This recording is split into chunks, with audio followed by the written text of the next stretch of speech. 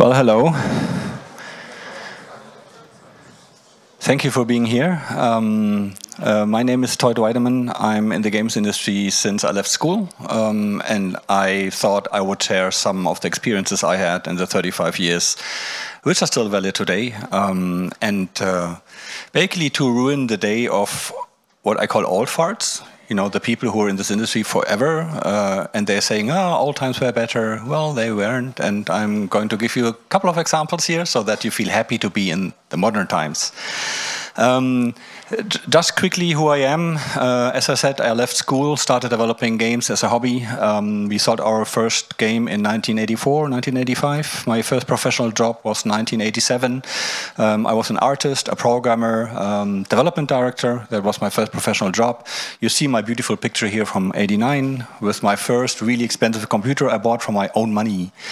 And yes, I'm Apple fan since 1985 and have been until today. Sorry for that. I founded my own studio in 1996. We did a title which I'm going to mention in a second, and we had a successful exit with that studio, which was exciting back then. We were the first studio in Germany to have a worldwide publishing deal, which was really hard back then. That's something you don't remember. You can publish worldwide without leaving your office. We couldn't. And after that, I was CEO of a public listed company. So that basically was the end of my career because you can't go higher, right? After that, I started consulting in my passion, which is online games, which also included the free-to-play business model. And most people wanted to know, hey, how do I make money with games I'm giving out free? That was the start. That was 15 years ago. So I'm doing free-to-play for 15 years. I'm creative director of Stratosphere Games for 5 years for my own project, which I'm going to show you in a second. Yes, a little bit advertising has to be here, but there's a special occasion for that. But I'm still freelancing, consulting, free-to-play for major companies. Most major companies I have worked for, Supercell, Rovio, Jagex, Ubisoft, whatever you name, they were my clients at some point. But the most exciting time, what we have now is that I'm launching a game I have been heavily involved with very, very soon. It's out in Germany, Scandinavia, and Canada already. And the worldwide release is like, I can tell you the date, I'm not allowed to, but it's like, okay, so there you go. And yes, you might wonder, this is a hardcore sci-fi MMO RTS. Will that work on mobile? 5 years ago when we pitched the title, everybody said, nah, core games will never work on mobile. Well, now they actually have a different opinion.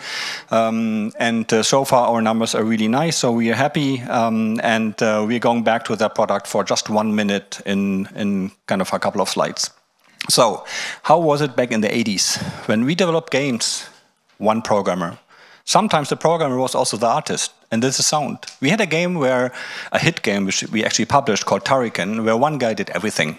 Everything. Yeah, I know, it's like famous now. But it's just one guy who did everything, right? And this game, what my best friend did, I did the art and level design. Yeah, I was a really good artist, right?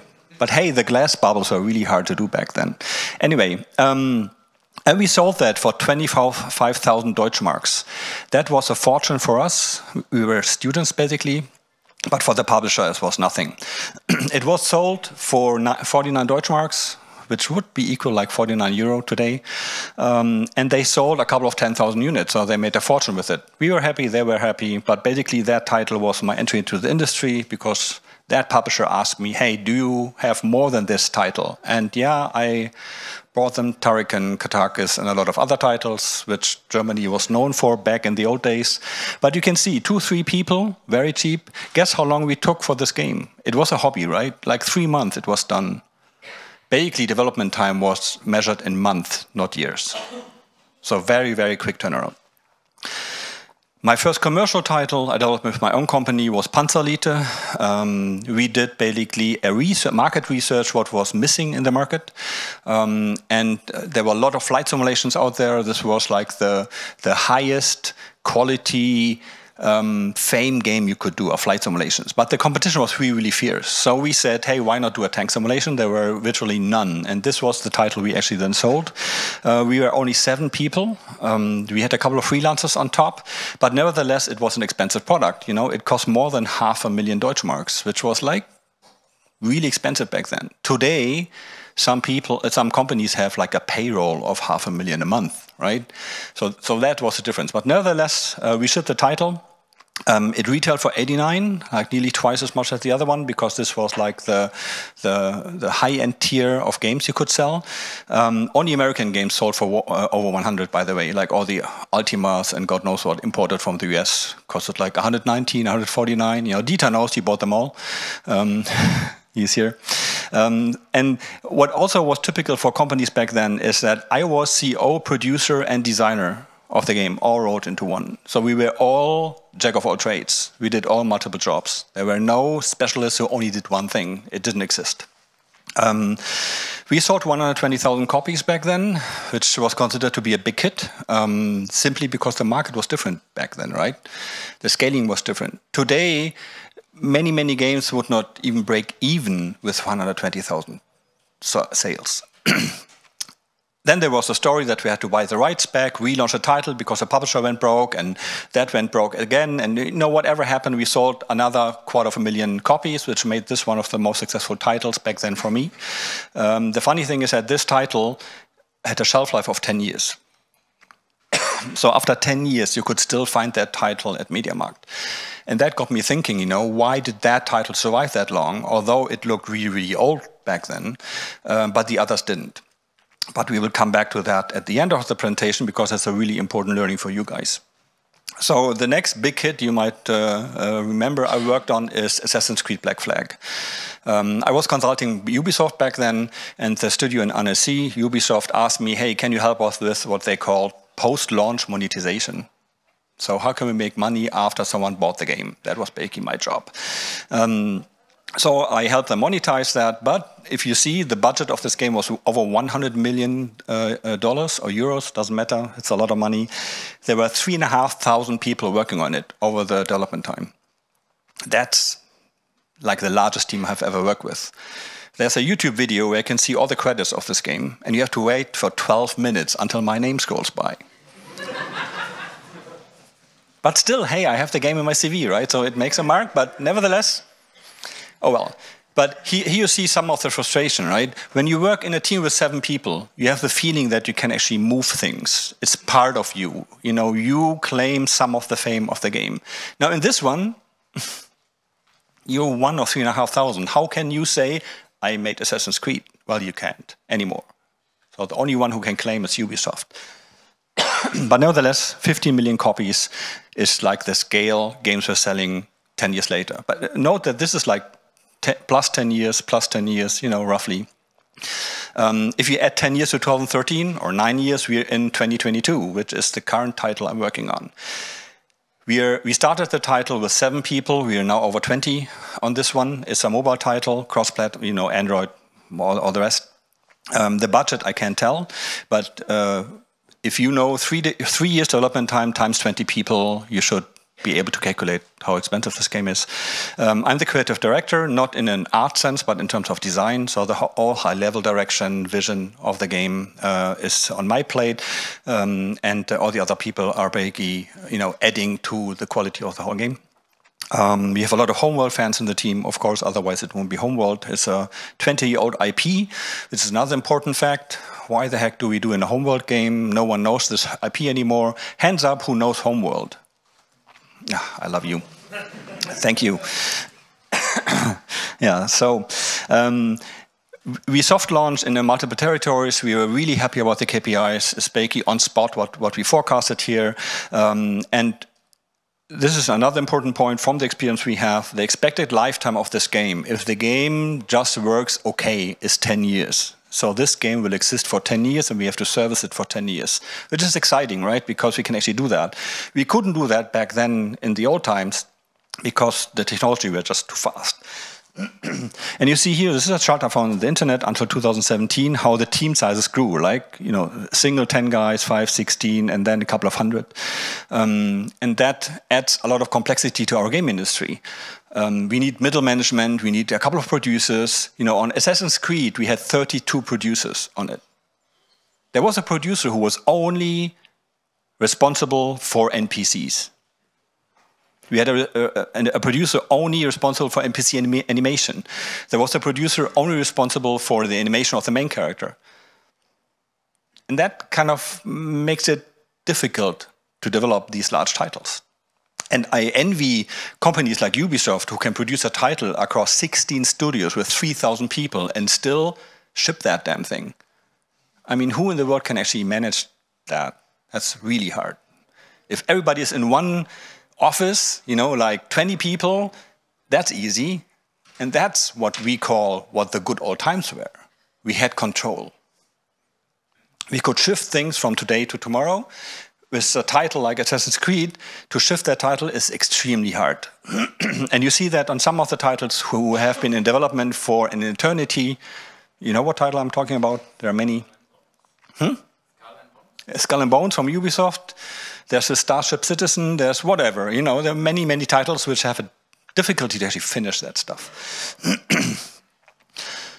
So, what also happened, and that's for me the most amazing thing which actually pushed our industry forward, is that when mobile shipped and the whole industry was turned upside down, there were a lot of very small companies, you might call them indies, III, whatever you call them, who actually created top hits. Without these titles, our gaming world wouldn't be like what it is now, right? Like Minecraft. A single guy did this. Yeah, he was experienced. Nevertheless, a single guy created that monster, which is now worth $1 billion a year. The Last Day on Earth, which was actually the reason when I started to believe that hardcore games on mobile works. Because that game is now 4 or 5 years old. I don't remember. Anyone knows? I don't know. And I got numbers from this title, and they did like a couple of millions a month. And another company who hired me did a robot fighting game, and they did a couple of million a month. And I said, oh, Core is here. So I went to publishers and said, hey, Hardcore is here. You know, it's viable on mobile. And they say, nah, we want a match 3. Okay. Now we're back. Did you know that Call of Duty on mobile makes more money than all of other Call of Duty titles together? Yay! It's important. Other things, Stardew Valley, you know, Last Day on Earth, Valheim, Minecraft, and many more. And most of the new genres we have were invented by smaller studios, like survival, like MOBA. MOBA was not invented by League of Legends, by Riot. It was invented by 2 modders of Warcraft 3. You know that. So there's a big shift, and the question is, why can they do that, and why can't Electronic Arts invent a new genre? Why can't they do that, right? And there are reasons for this. So the key learning here, and I have to say this, in the games industry, size doesn't matter. Simply, if you stay lean and mean, and you have a small studio, you can enter risks the bigger studios are not allowed to enter. Ubisoft could not get a couple of hundred people together and create a risky product because failure is too expensive. Now, with a small team, you can.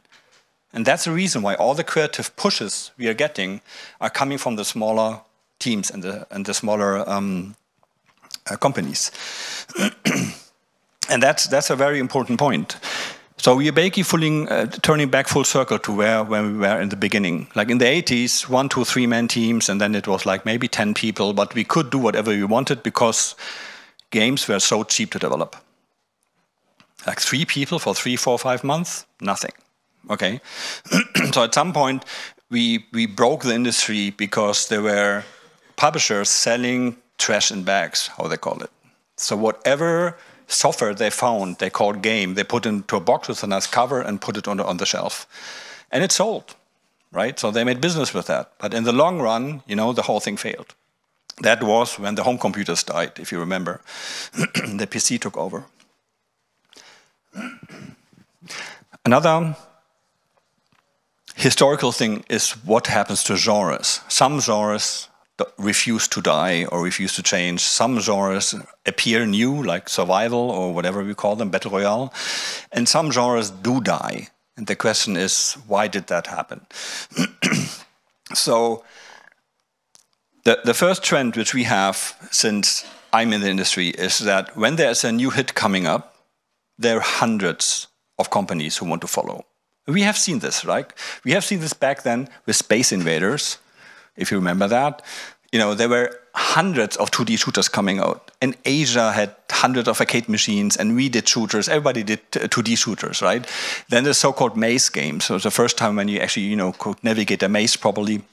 And there were technically limited, but nevertheless hundreds of clones. Adventures. You remember the big combat between Sierra and Lucasfilm. You know, Indiana Jones against King's Quest, stuff like that. And there were many companies trying to follow that trend. But Adventures were a really special case because it was a limited market worldwide. It was very big in certain European countries in the US, but nowhere else. And that basically killed it. And actually it was replaced by 3D Adventures at that point. So basically Tomb Raider killed Adventures. That is what happened to that genre. Then we had the flight and other simulations. When we shipped our Panzerlied, our tank game, you remember, 1989, at that Christmas, there were over 32 flight simulations being released. 32. That's like 30 too many. And that basically killed the whole simulation genre. After that, it went downstairs. And no one developed flight simulations anymore. A couple of years later, Microsoft did, you know, flight simulator and train simulator, but that's it. Basically, it got killed. Same with platformers, Doom-likes.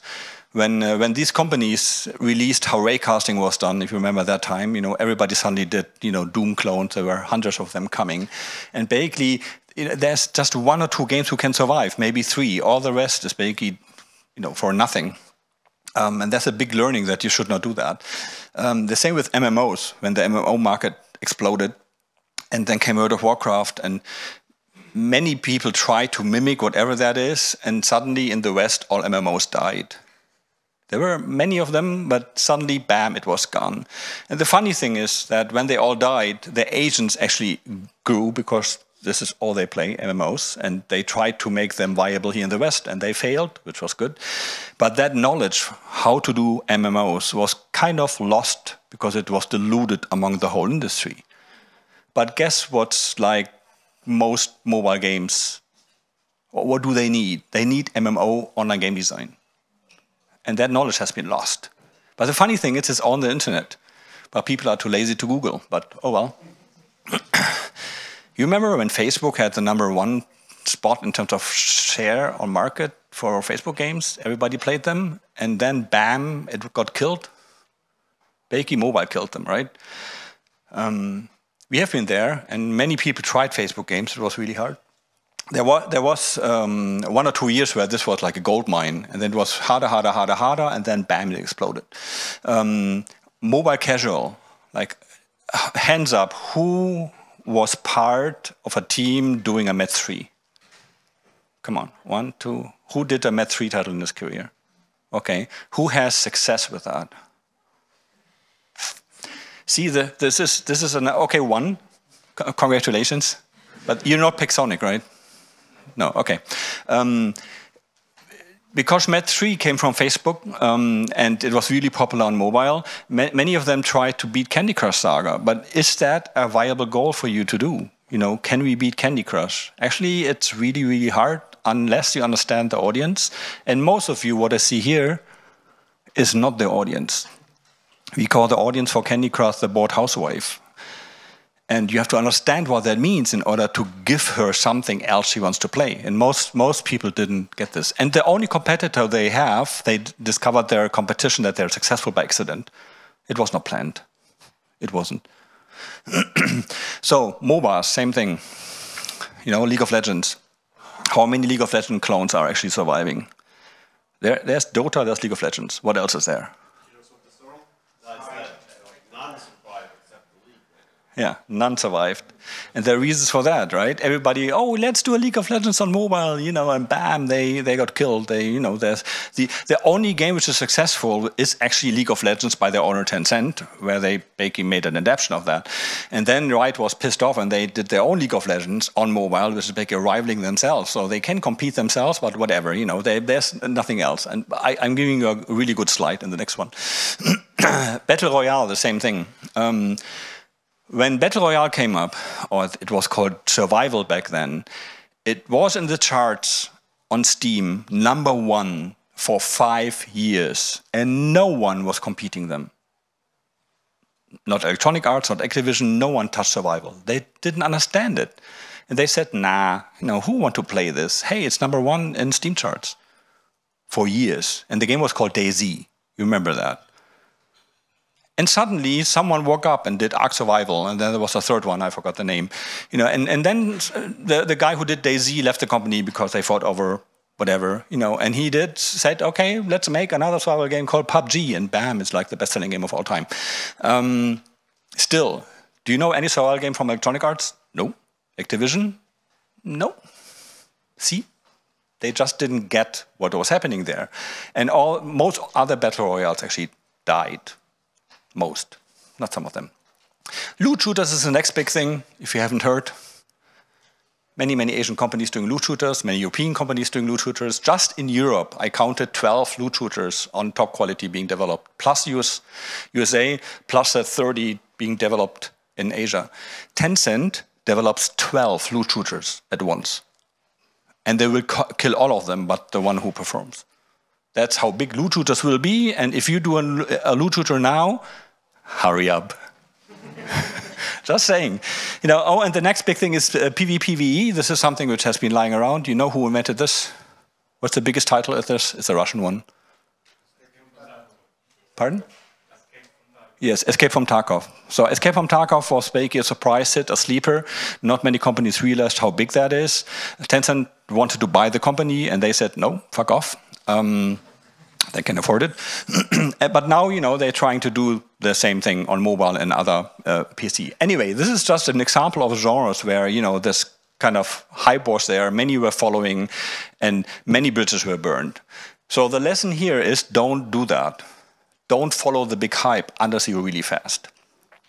So let's make a really small case study. League of Legends. You know the history. It was a Warcraft 3 mod. Then came League of Legends with Dota around. The two designers who did the mod, I think they actually did one or the other.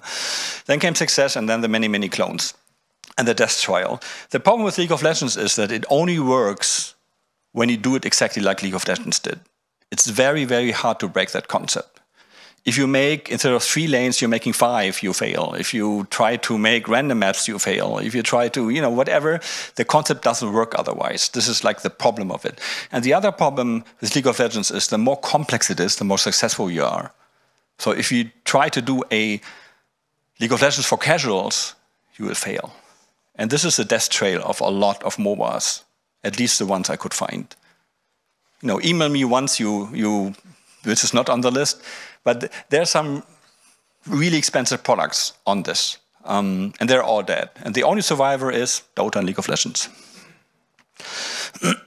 So the key learning here is that you should learn new data. And with that, what I mean is that your genre you're in, your competitors you're in, and not only from today, but historically. Like 5 years ago, which was #1 in our genre and their competitors, and why did one or the other fail? This is a key learning you have to do because your audience is still there. It's just 5 years older. So you can imagine, if you played any genre 5 years ago, you might still play it today. And this is still your audience. So you have to learn why they failed. You should not, unless you're fast, follow genre trends. Like there's this big genre coming up and you're saying, yes, let's jump on this train. No, the Asians are always faster. Tencent's biggest development studio has 20,000 employees. And they once asked them to kill a competitor, and they did put all 20,000 on 3 identical products, basically, and the one who performed better, they released. It took them 6 months. The competitor was dead. That's how they can do it. So don't try to compete with this. It's really hard. What I usually recommend is that if there's like this huge following going in this direction, we are all doing survival games, there are a lot of other genres being abandoned. You go there.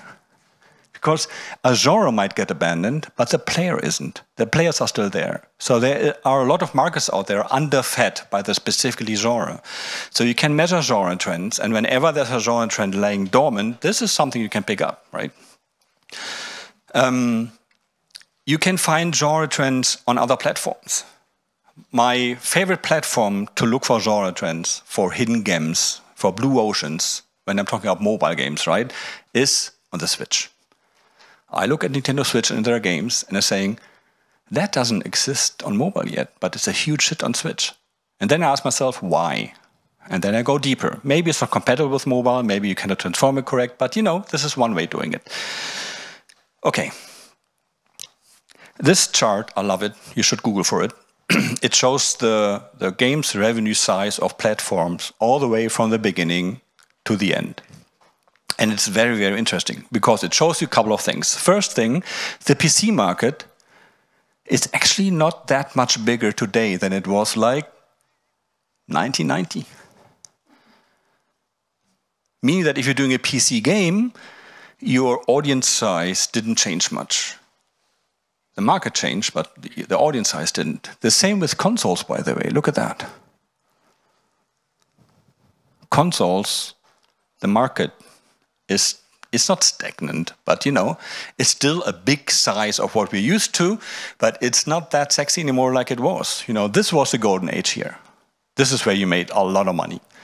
But here, it's really hard, specifically now with all the Game Pass stuff around and so on. Console is really a tough business today. And this is the one which basically destroyed it all, right? From this point here, it doubled the market size, which is mobile. So just with this chart, you can see that there will be changes coming. Because if you're running a business and the only thing you understand is money and investment and size, and you don't have any idea what games are, and you look at that, guess which market you go first? Where the biggest is? Oh, mobile. And that has consequences. That has consequences which we all will feel as a gamer, and maybe you as a development company, depending what you're up to.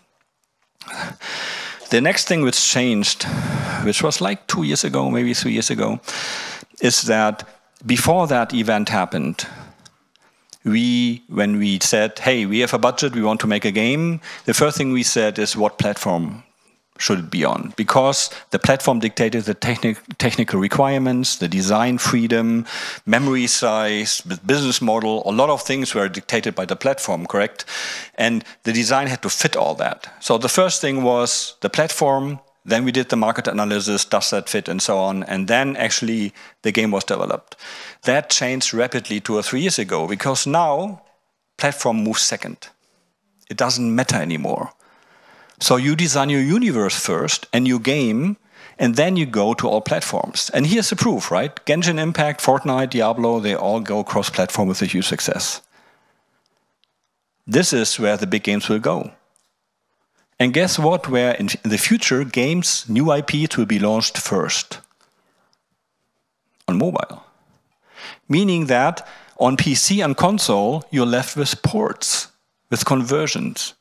You remember the time when you had a platform and the major launch was on console and then it was ported on PC and the port was really, really bad on PC? We still had that with all this Dark Souls stuff and so on, which was really like odd ports.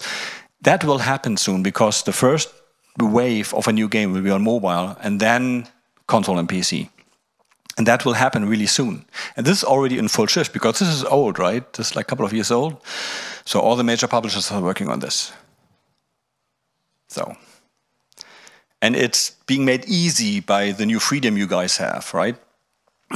So the key lesson here is that when you design a game, you should, if possible, keep the design platform agnostic. Like that you can change platform at any time.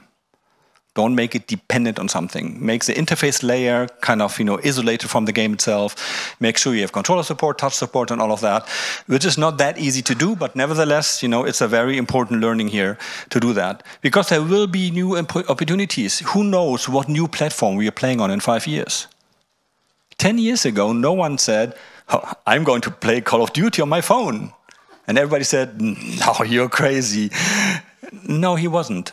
Right? And if I tell you now, oh, we might actually play the next games, in the air, what I mean is with AR glasses on top, and you can actually, play, not virtual reality, that crap, I mean AR, you will say, yeah, that's crazy, but who knows? Maybe someone invents something so cool that you can actually jump into your game right away without that VR blinding thing. We'll see. Keep your game in a way that you can port on another platform very easily and adapt it very fast. that will keep your company alive. Speaking about technology, in the early days when we developed that game, we spent half of our budget in tech. Half of it. We developed our own 3D software renderer. And then 3D hardware came around and we had to adapt to that, right? But half of the budget came into technology. And this is something which is a very typical attribute of most games developed in the 80s and in the 90s. And look at that, right? Our resolution of the game was smaller than the icon on the iPhone. This is where we made games inside. And today you're talking about, oh, 4K, I don't know if that's enough. 16 to 256 colors, yeah, the old times. Very, very limited. And we had to work around all these limits, correct? I mean, the poor artists who had to draw a face in 16 colors. And one of them was black and white, the other one was ugly pink. Good luck. This is how our games looked like 20 years ago. Today, you have the freedom of choice. You have turnkey solutions of most critical technology paths. Server client, renderer, Unity, Unreal, PlayFab, however they're called, you can pick them up and have turnkey solutions and enable you to deliver your game faster without doing your own tech. This is pure luxury. This is the power for you to enhance the speed of your game idea to the market. But this is something you have to leverage because you want to test your game against the market. I'm going to go back to that in a second. But although it reduces budget and time, it makes you basically you're going in bed with a technology company. Let's say you're using PlayFab as your backend. And at some point, Microsoft decides to stop the service because they don't care about it anymore. And you're saying, but my game still relies on it, so what do? What happens if Unity is sold to Tencent and Tencent shuts it down? You're fucked. Who has a source code license of Unity? Hands up. He cared. He did the right move. All you did not. So there is a contract with Unity you can do, is that in case of ownership control change, you're getting access to the source of the version you used. Try to do that if you have a game as a service. Otherwise, you have to shut down your game, right? And it happened already. Amazon bought the PlayFab competitor. It was called GameSparks. Thank you. They bought GameSparks and they fucked it up. So all games relying on GameSparks are now basically zombies in the App Store. Yeah. So what is the next topic I have here? You guys have technology helping you to go to market fast. We didn't have that. There's a new technology coming up in lightning speed with exponential growth, which will help you even faster to go to the market. And we are talking now about AI. AI had such a huge shift and advancement this year. You know that most technology grows exponential, right? And in the beginning, AI was, but now AI is like in this tunnel. Like every month we have something new, which is amazing. Look at that. Someone threw the pixel art of Fallout 2 into AI, and the AI said, oh, this is how she looks like. No human hand touched this graphic. The same with this one or this one. And that's even more exciting stuff, right? So all voiceovers in all languages can be done by AI. Much cheaper, better, faster than hiring voice actors. They're really, really good. You cannot distinguish the voice from a human voice. With annotation, just everything. Just throw them the Bible and they will really read it like a rock star. They can do that. Animation. I have seen an AI module where you put in a skeleton of a male thing and you just said, heavy, night, whatever, and suddenly that guy went moving because AI said so. No animator was touching it, right? The textures, AI. Concept art, AI. By the way, if you look at this the software, it threw you this house in 20 different styles on screen. It said which one you like more in a second. Same thing with realistic humans, right? The epic thing, you saw that, and there are many other things helping that. So basically, AI will help you creating content faster because this is what holds us up, right? Let's say you're doing a cyberpunk world in the year 2077, how many artists do you need to actually populate that city? And a lot of them. But now these artists can control their creativity with AI and accelerate to that point. That's exciting because, again, you can go faster to market. So the key learning here is actually the contrary, like be patient. So whenever you run into a problem which holds you up, which puts friction in your development, be patient. Someone noticed there's friction and will develop a solution for that. And there's one out there all the time. So technology which we use in the gaming industry always is like top-notch, but it sometimes takes a little bit until it's actually ready and usable. I remember when we shipped our first MMOs, we had to develop our own server client code. We had to ship physical hardware to a server provider and basically put them into the rack and install that and turn it on. So our scaling was really slow because we were depending on the delivery times of servers to the warehouse, to the server rack. Today, cloud, one button push, and you got new servers. Or it auto scales, right? You got 1 million users tomorrow, bam, Amazon helps, or Google, or Asia, or whatever you're using.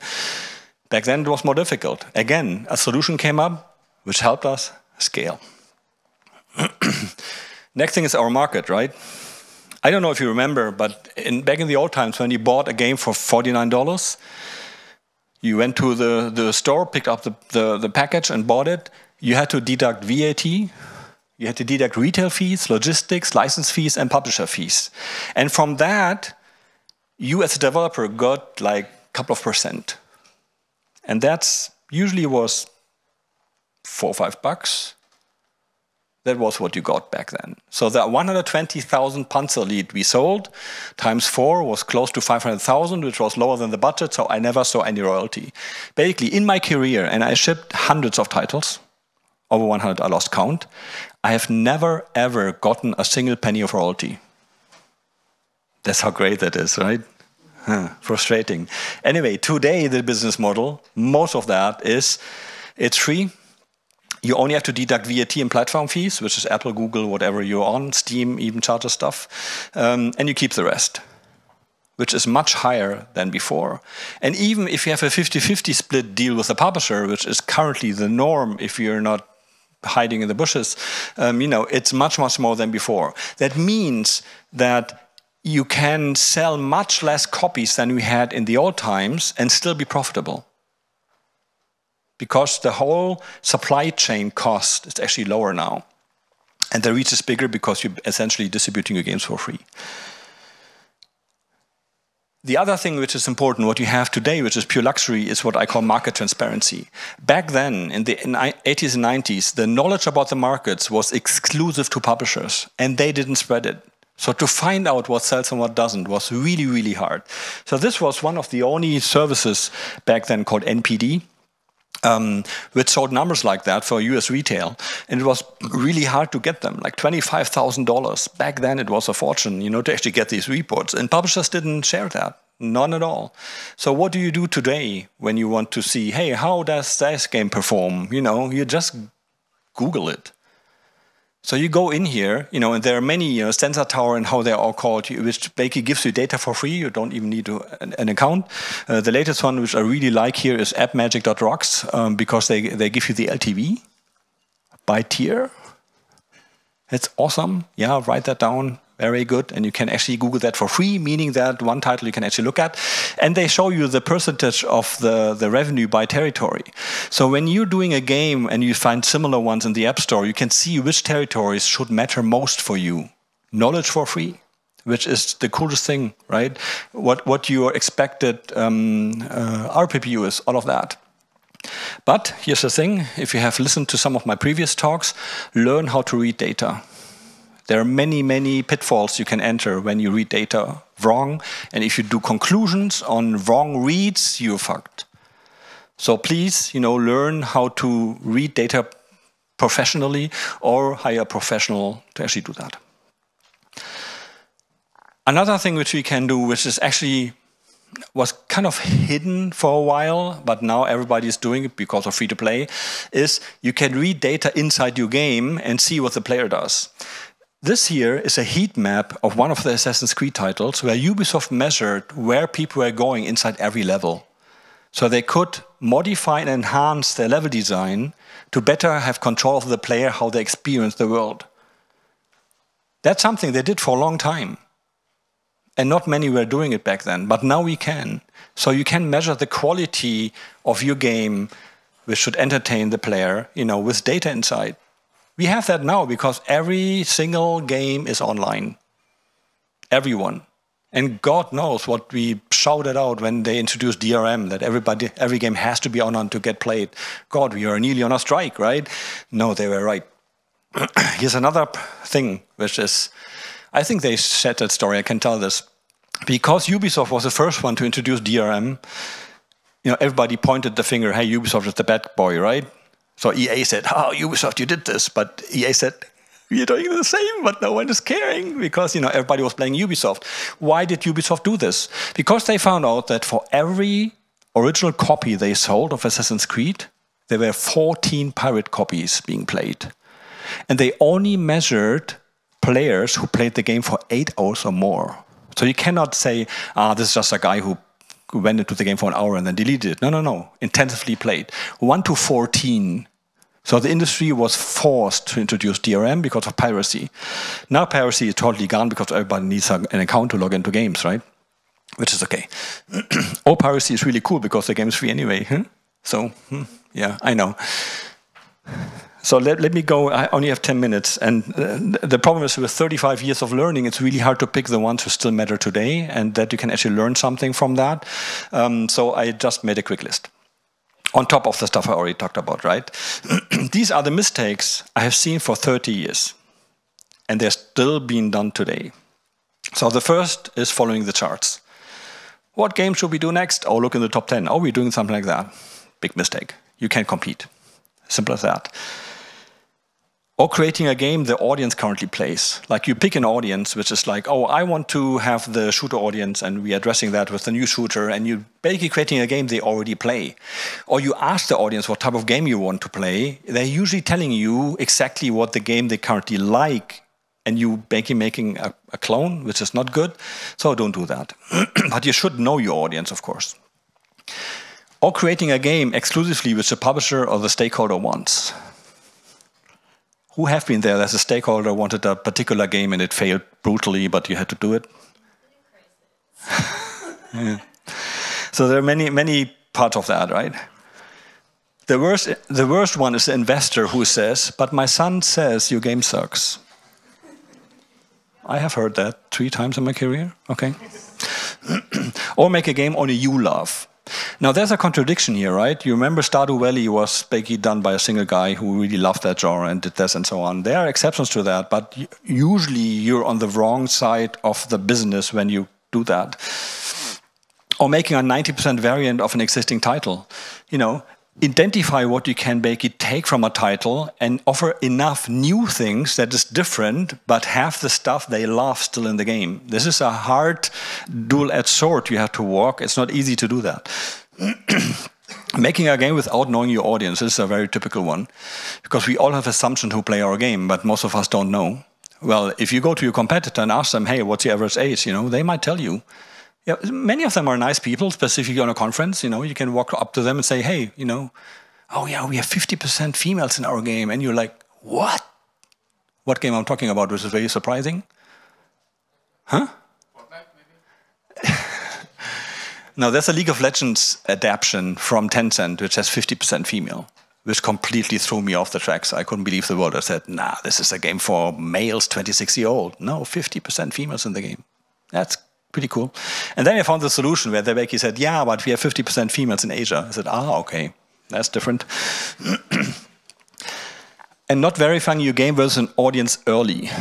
Here's the trick. You make many assumptions, your game is playable, like the first demo prototype, test it in the audience.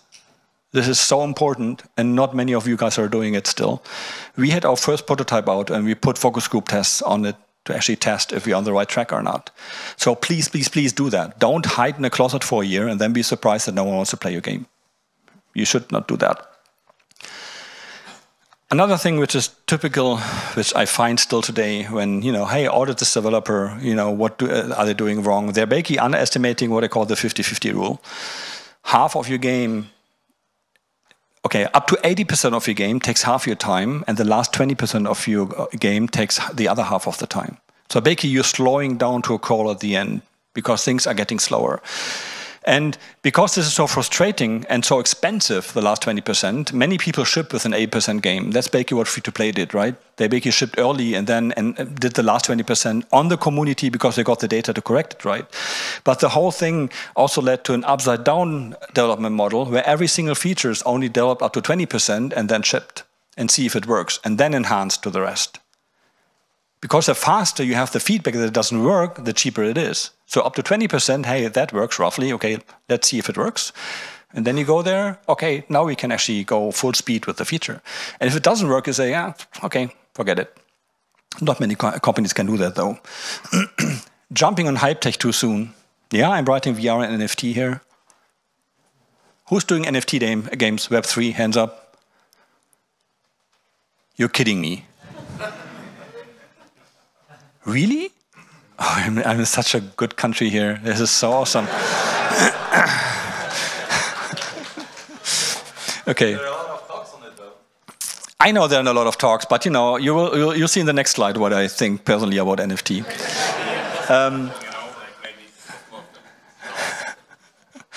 Never ever sell your IP. Never. The reason is today games are living for a decade. There are games being dug out who are 20 years old and they're making a remake and making good business. Most of my IPs are now owned by THQ Nordic or the Swedish guy, and they're making business with their IPs which are 20 years old. I didn't own them. They were sold because the company went broke and God knows where they ended up. And that's a shame because your IP is the thing which keeps your world living. Don't do that. Never. Whatever the publisher says, shared IP usage, they can use it for 7 years and then it falls back to you. This is all good, but never sell your IP. And this is like the hardest part where I had problems like when I started the consulting career is that people don't listen. You go to your client and you say, listen, this is wrong. You should do it like this because this will happen, blah, blah, blah, etc. And they're like, oh, thank you for telling us. They're still going on. And I'm like, why didn't you listen? And they said, yeah, we thought, blah, blah, blah, blah, whatever they said. And that was frustrating because I just wanted their best, right? Save time. I said, I did this mistake 10 years ago. Don't. I tell them what will happen. So what I learned is that you have to tell them. They realize it. Okay, still do their thing. And then they're running into the wall with their mistake. Bam, and they said, oh, what the fuck happened? Oh, remember Teut said? Oh, that's why. Okay, so we have to fix it. So basically, you have to let them do their own mistake. It's like trying to teach your kid that the oven is hot. You can tell them 20 times, they still will touch it, because they have to learn themselves. The same thing. And usually it takes 3 turns, 3 mistakes in order to, that they're learning. And that's the same thing with when I transfer knowledge in my free-to-play talks or when I'm with my clients, right? I give them basically the base to learn upon so that they save 1 step. So they basically go over the first step to try to find out what the mistake is initially. Very quickly, myths which will never die. The PC market will die. I have heard that every 5 years, I don't know why this is a cycle, every 5 years they are saying, oh, the PC market will die. No, it won't. It will stay like it is, and you saw the charts. That technology XYZ will actually take over the world, and that's completely wrong because technology actually works like this. This is proven by economists. You have like this excitement phase here, and then it goes up, and then actually it kind of has diminishing returns. NFT is just here, so it will die and go back after 3 or 4 years. It will be back. Oh, NFT is now much better. It might, but only here it's actually business. The same happened with VR. May I introduce you a VR goggle from 1990. It's a tube they have in front of their eyes. We have been there. We did all that. Motion sickness. We have researchers from professors and scientists, why that happens and stuff. And they're still trying to solve it. Okay, we'll see. We'll see. VR is basically in the second circle, so the third one will come around soon. That crypto and NFT will take over games. No, they won't. Metaverse will take over the world. No, they won't.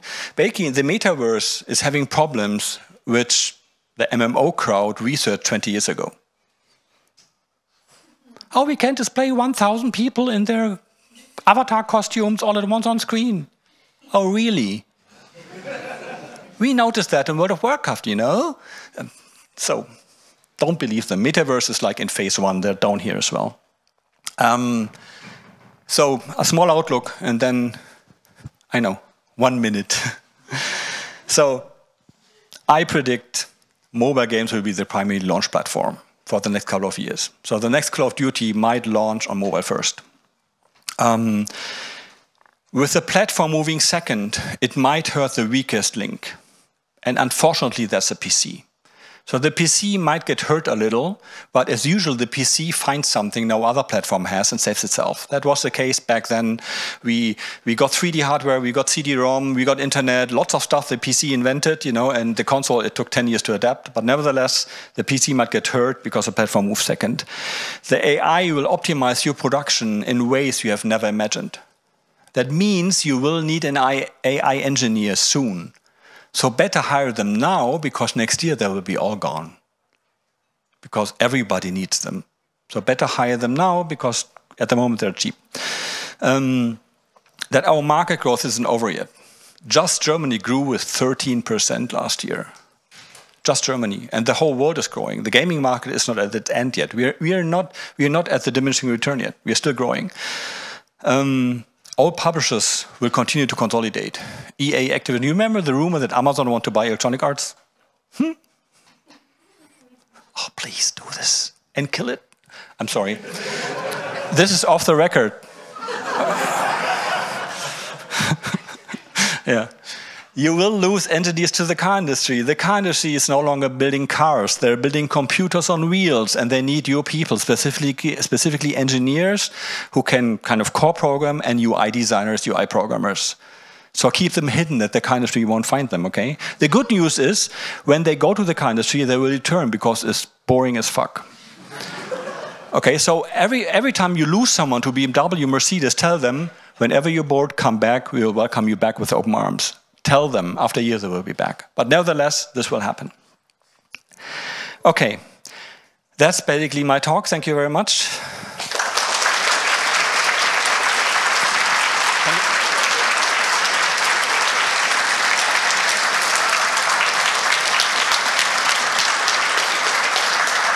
Can you... Thank you that you hit this. You should read this.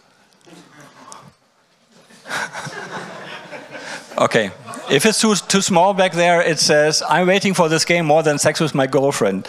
Yeah, I had to copy this. You can, so the game will be released really soon. I'm open for questions, 2 or 3. Here are my contact details if you want to either hire me as a free-to-play consultant, have stupid questions, or say, nah, Teut, you weren't right. You know, I love feedback like that, and, you know, argue about stuff. So. Ask for the girlfriend's number. You want his girlfriend's number? This is... you know, here, Magellan 1701, you can actually contact him on Twitter. What about only to release the game? Let me know. Okay, you should call him next weekend, okay?